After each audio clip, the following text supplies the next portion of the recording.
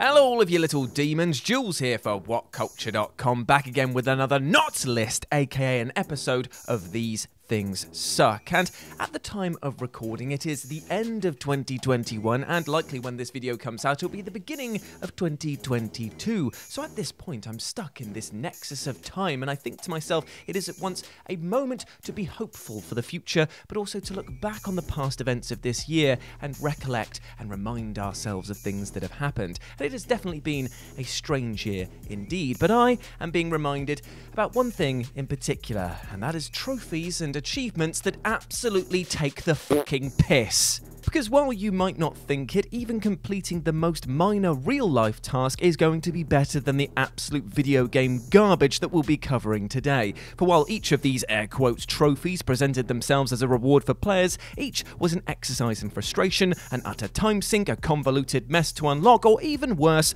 all of the above.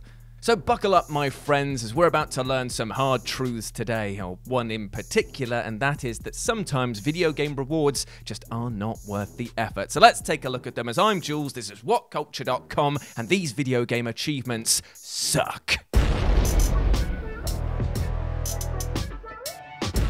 Normally, the Neverwinter Nights games would rarely grace this absolute cesspit of a video series, but today I am going to be taking the Neverwinter MMORPG to task because of the fact that there is an absolute stinker of a trophy tied to it, and I can do so with a kind of clear conscience, because even though the other games in this series are made with such love and care that it's actually very uncommon to find that amount of effort put in the current video game climate, the MMORPG, well, it's slightly different, but I'll tell you why for two reasons. The first being that Neverwinter isn't actually considered to be a standalone game and sits apart from the mainline entry, so I don't feel as bad ragging on it. And secondly, because the Dragon's Bane achievement is a total boil of fizzy piss that it needs to be lanced out of existence. Now, dragons, as you might expect in this game, are no pushover whatsoever, and Neverwinter tasks you with slaying 1,000 of the fuckers in order to pop this trophy. Now I can hear you. You might be saying to yourself, Jules, you pale, oh so very pale goblin of a man, why are you creating such a fuss? MMORPGs and grinding go together like Resident Evil Village and their fans wanting to be stepped on. It's just what you do. Now be a good little cud muncher and go out there and farm yourself some dragon skin boots. Well, to that, I would say, aside from the very hurtful style of your message, while this trophy does sound simple to unlock, requiring just a shed load of your time, it's actually much more of a pain in the scrum thanks to the game itself actively trying to work against you at every bloody turn. And by this, I mean that for some weird reason, the title doesn't track how many dragons you've actually killed, meaning that you could be 563 dragons deep and not have a single clue as to how many more you've got to go, which kills any sense of investment you might have in the process. You might even begin to drive yourself mad, thinking, surely I have killed 1,000 dragons by now, surely I've done this, and you look to the game and you're like, surely I've done this by now, and the game just apathetically shrugs and just goes, maybe, maybe not. Why didn't you kill some more and find out, mate? Better hope the trophy's not fucking bugged, eh? It's not, is it? Nah, don't worry about that, it actually does work. But we don't know how many you've killed though, so keep on killing. I do not know how, but this trophy makes the act of slaying mythical dragons absolutely boring. And worse still, remember, this is an MMORPG, meaning that you're very likely to be aiming to net this trophy as a group. And the game only tracks kills if you manage to do enough damage to one before it gets taken out. Meaning that you could well be thinking yourself as being Johnny Dragon Slayer, but in reality you're just, I don't know, Timmy Lizard Puncher. Hell, you might even be Bobby Newt Tickler if anything. Add to this the fact that the only reasonable way to farm dragons will see you repeating a quest 500 times and will take you over 70 hours to get it, and you can see why Bane is truly apt for this title, as this is a true exercise in annoyance. Okay, so not too harsh on any one person in particular, but if you, yes, you watching this video have unlocked the Seriously or Seriously 2.0 or Seriously 3.0 achievement line from the Gears of War franchise, I'm not going to carry on, the Gears of War franchise, then you, my friend, have a problem. A bigger problem than trying to say Gears of War, apparently. You see, the Xbox 360 was still in its infancy and just playing around with the very concept of Chiefs when it was launched, and was just having fun rewarding players for finding secrets or going that little bit extra to unlock them. Yet when Gears of War barreled down the way, it utterly beat the concept to death with its own bloody hype pipe. Hype, hype, hype, hype, hype, hype, hype, hype, hype, hype, hype, hype, hype, hype, hype, hype, hype, hype, hype, hype. The hype pipe for kids. You see, with the birth of the Seriously achievement, which was popped by killing 10,000 people in ranked matches, came the rise of the "Are you actually fucking kidding me" trophy line selection. You know the ones I'm on about, the ones that require huge investments of time to the point that collecting just one of them meant that gamers would have spent nothing other than playing this game for that year. And here's the thing, these trophies aren't fun for anyone involved. It is an absolute chore to unlock them, and nobody enjoys the grind on that level. And if you do unlock them, it's not even fun to parade around in front of your friends, because all it does is attract ire and comments of, "Really? You actually spent all that time? That was a waste of your life, mate. What are you doing? No one cares. No one cares." So I ask you, what's the fucking point? With Gears taking this meme chief and upping it with every iteration, the time investment only grew and grew to unlock them, to the point now where it's killed its own joke stone dead, and we're just praying that they stop as soon as possible. It's less of the hype pipe, and now it's more of the gripe pipe. Gripe pipe. For adults. Bitter adults in their 30s, like me. 6 hours! 6 hours. That's how long it takes to unlock this one trophy, and I know that it might not seem like that much. You might be rolling up your sleeves and thinking to yourself, well, it is time to strap on the plastic guitars, my friend, and grow out my hair or my moustache, or if you're a bassist, start instantly resenting the fact that you've had your bass solos pre-cut from the project that you're about to work on. But stop, my friend.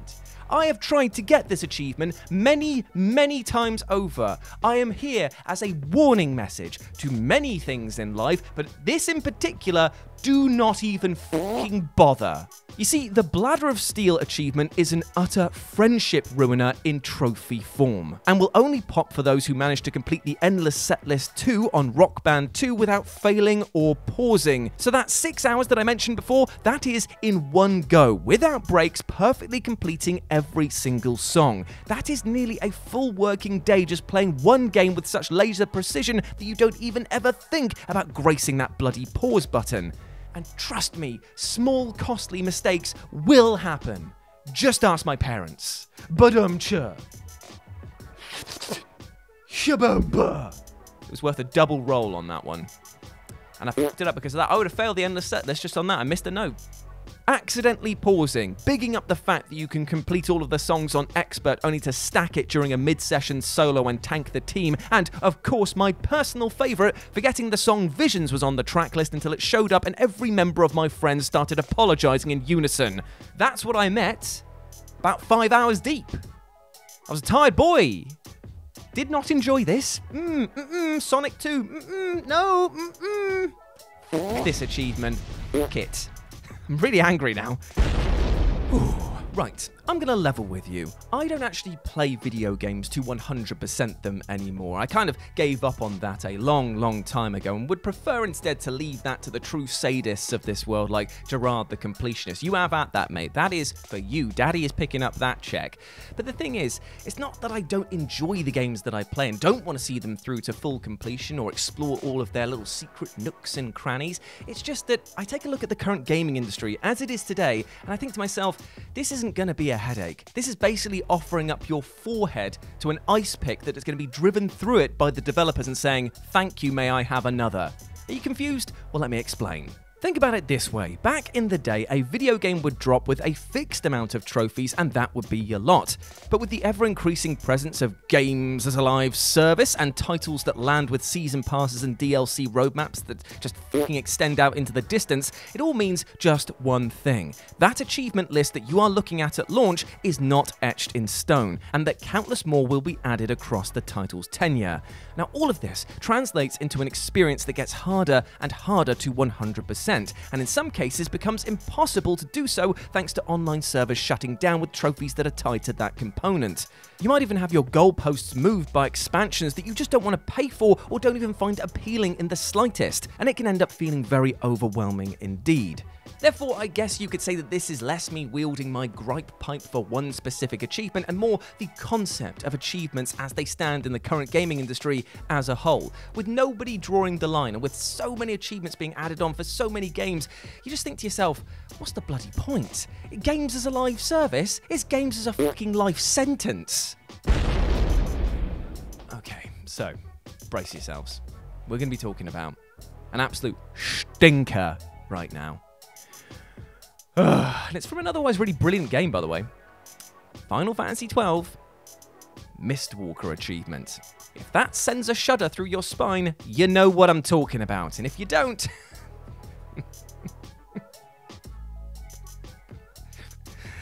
oh boy, we're going to have a fun time.